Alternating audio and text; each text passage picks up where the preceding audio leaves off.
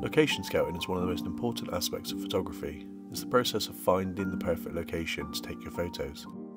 A good location can make or break a photo, so it's important to take your time and find the right ones. With the modern advancements in technology, I very rarely have to go out and location scout. I can pretty much plan a photo shoot from the comfort of my home. But what happens when the location you're after you can't find on Google Maps?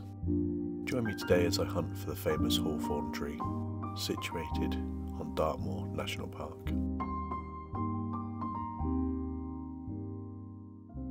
Hello and welcome to another video. So join me today at Dartmoor National Park. I've come here to get an image of a lone tree. Now I'm not entirely sure where it is because I've never been here before. I've seen a couple of pictures of it.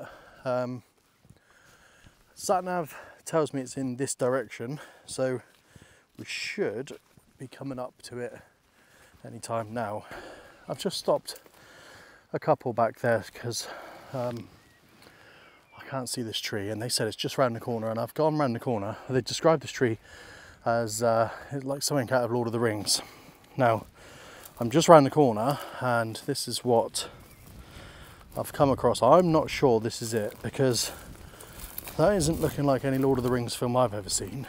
It might be the tree that I'm looking for. Might just have a wander across anyway. I've got a couple of hours.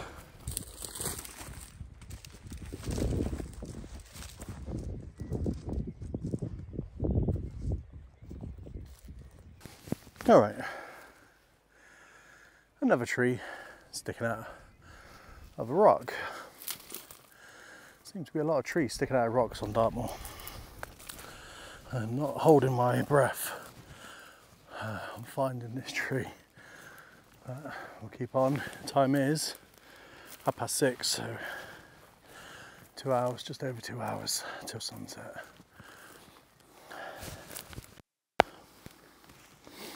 Okay, so just behind this big tree here, I don't know if you can see if it makes out, it's a tiny little tree sticking out of that rock all the way back there. There's also a couple up there, just wherever they are, there and there, which I haven't gone up to those. It could be those, not 100% sure, but I'm going to double back. So I'm going to go up to that tree. If it's not that tree, then that's as far as I'm going to go. I'm going to head back and then maybe scout it out on another day.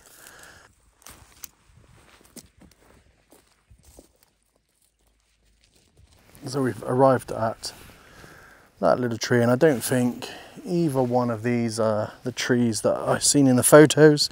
There is another tree down there that would probably make a good composition, but as you can see, we are not getting any light. Okay, I'm just heading back to the car,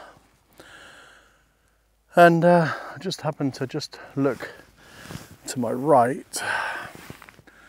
You can see just here, I think that's the tree I've been looking for. So I'm going to head up there and have a look. This was a stroke of luck because I was headed in the opposite direction. It wasn't up until I stopped and thought, what's the sun doing? I turned around and had a look, and then I just happened to spot it up on the hillside. The sun's, I don't know if it's going to give us a sunset, but yeah, this is good. So I'm going to head up there. Oh, it was a long way up. And I have finally found the tree. Oh dear. Whew. There we go. So there he be. So we can set up for a sunset picture, but I don't know if it will happen. Beautiful old tree. Yeah, a lot of tours in this area actually. I'm just looking, there's a car park just there. I could have parked over there, which is actually a, I don't know what that is, 10-minute walk instead of an hour and a half, but there you go, live and learn. I do believe that's the way down to Wervey Mire as well. So yeah, been there before. And I didn't even notice this tree up here, so there we go. Okay, so it's not looking like the sunset's going to be the greatest. We've got quite a lot of low cloud, so it might catch some light after the sunset. We might get some of that. I'm not sure, but I'm going to set up for my composition and take an image anyway, regardless to whether the sun's playing ball or not. And then I'll come back out another time and get an actual decent image. But the clouds look really good on the horizon. I think it can still make a nice image, but there's no light here, so it's all just flat light, so it's kind of a bit like meh, you know. But I'm going to take the image anyway because I've made it all the way up here, and I'm going to take the image and I will pop it up on the screen.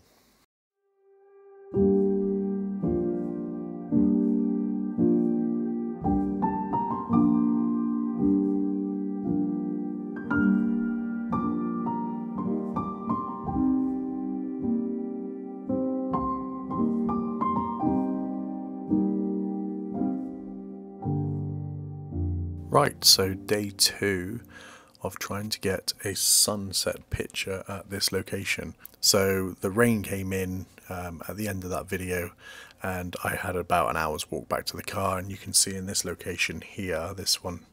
So I walked up, the original route I walked was back round these rocks here, and then across here, and then all the way back to this car park here.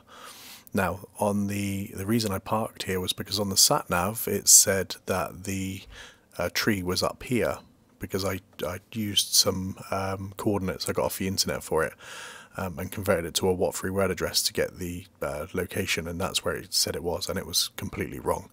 But now, having location scouted that area, I can now park down here. So there's a car park here which you see in the video that I point to, but what I'm going to do is just here there's a little, just one car parking space there. I'm hoping that will be free when I get there tonight, so that's what I'm going to do. Is I'm going to park there, head up here, and then to the location, and hopefully get a sunset picture.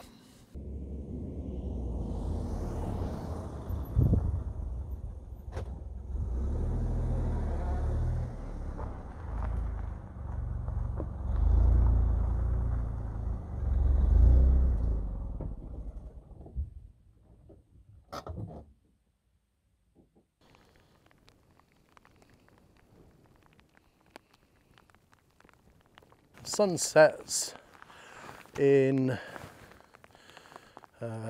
half an hour.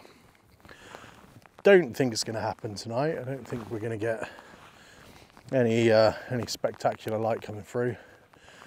But I am happy now that I know where the location is. I know exactly where I can park, and I can get here in no time at all.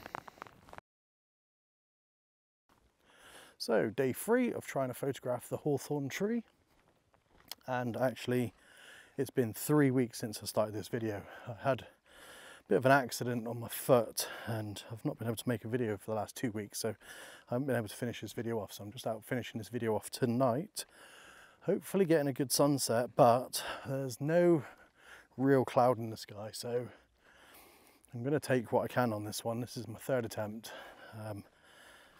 I'll still come back and get some more images at another time, but this will be my 3rd attempt on this video, and we'll see what photo we can get.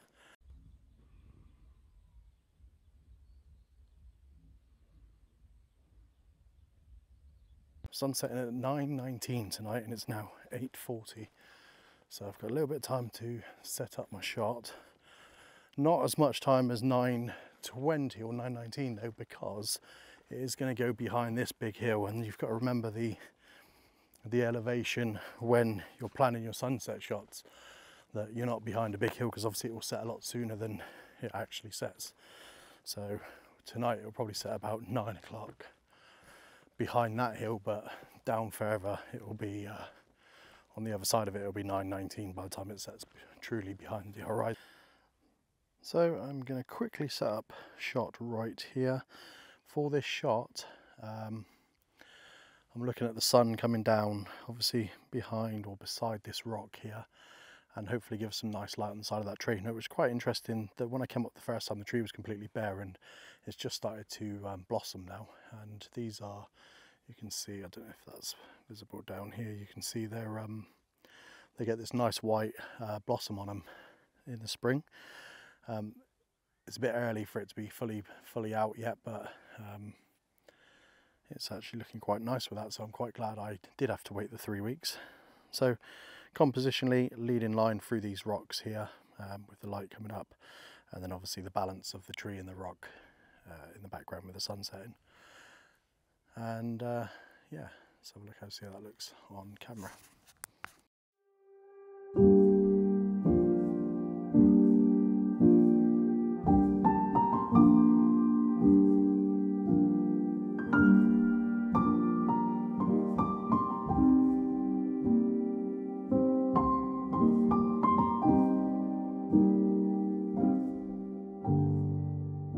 Okay, so that's going to be the sunset picture. I'll pop the image up on the screen using a graduated filter, two-stop graduated ND filter, and bracketing the shot, one stop over, one stop under. So hopefully that image was worth the 3-week wait that it took me, and definitely location scouting and being able to find this place a lot easier now. I'll be coming back here a lot more. So do get out there and get your location scouting done, because it is a really important part of photography, and without it you probably won't find places like this that are a little bit hidden and secluded and out of the way, and you don't tend to find stuff like this on Google Maps. So give it a go, get out and location scout, get yourself a nice image. Okay, all packed up on the way home. Now, just quickly, I was filming that segment and I turn around, it's just a massive group of people there, all just sat around. They're watching the sunset, I guess. Nothing wrong with that. And then I pack up, start to leave, and the footage here, this is where I got to above them. And just after I stopped recording this, couldn't make this up, but they started howling as the sun set, like a wolf. It's not a joke, but on the way back to the car, I can see this.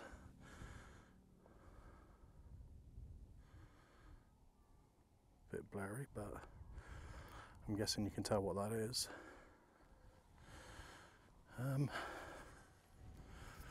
That is a massive full moon, and kind of reminds me of American Werewolf in London. You know, the one where they say, it's a bit of an old one, you know, the one where they say, stay on the path, don't cross the moors. Oh, why didn't I just stay on the path? What the hell? Oh, it's just a Dartmoor pony. And well, I've just got a group of people howling and it's a full moon. I'm getting a little bit scared. So I'm going to get back to the car as quick as I can. But in the meantime, thank you so much for watching. I really do appreciate that. I really do hope that image was worth the 3 weeks wait. If you like the video, please do consider giving it a thumbs up. Helps with that algorithm and shows me that you liked it. If you haven't already subscribed to the channel and you like this content and you want to see more, please do consider hitting that subscribe button. That's massively appreciated. If you want more Dartmoor photography, I'll put a playlist up just up in the corner, and a lot of bovine around, and I'll catch you on the next one if I'm still alive.